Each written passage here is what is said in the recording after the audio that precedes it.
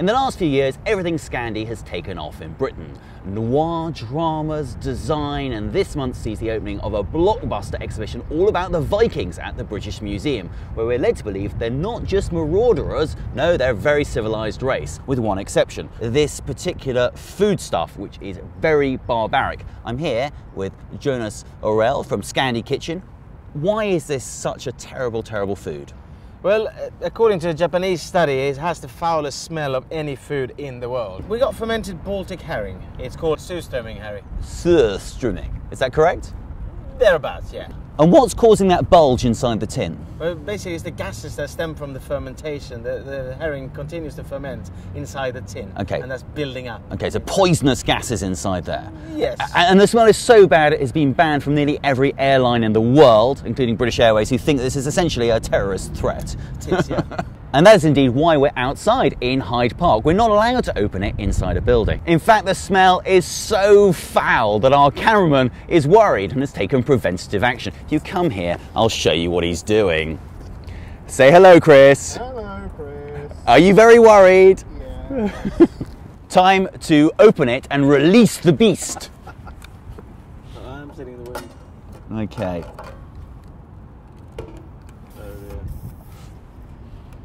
Oh. It's foul. Okay, I can already smell something going on here. Ah! Excuse me. Sorry, a little bit too pungent. It's making my breakfast.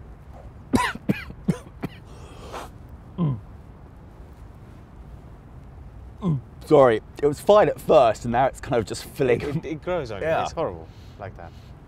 It really does smell.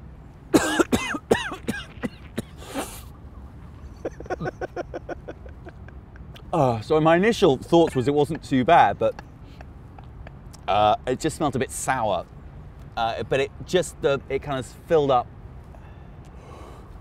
and it just smells of rotting dog feces. So, Jonas, could you possibly prepare me some of this Surströmming? We can do make an honest attempt at that. I mean, it's still, It doesn't look very preserved. It looks quite. Everything is quite, you know.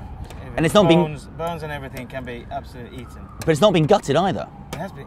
What's all that stuff?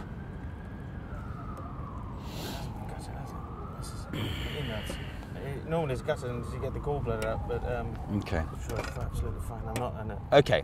There we go. And people in Sweden who have this, they disguise the taste, don't they, with bits of onion and... sour cream and onion and almond potatoes, some new potatoes. There you go. Roll it up.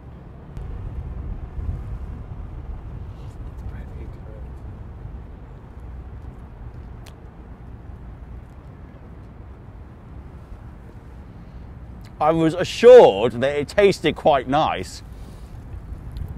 That's strong. That's really strong. I mean, it's strong and it's salty. There's something there, but it's got that fermented. It's some fizzing. It's fizzing fish in my mouth. It's not very pleasant.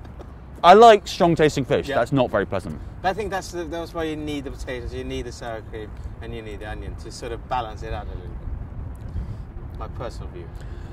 Well, it tasted nicer than it smelled, but that wouldn't be difficult considering it tasted of rotting dog poo and nappies.